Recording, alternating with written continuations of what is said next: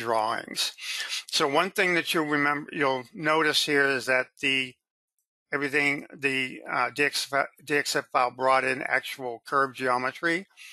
Okay, so the first thing you want to look at doing is merging this geometry into just one or two curves that you can work with.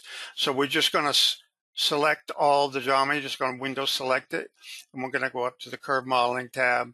We want to pick the merge command, and we'll right click.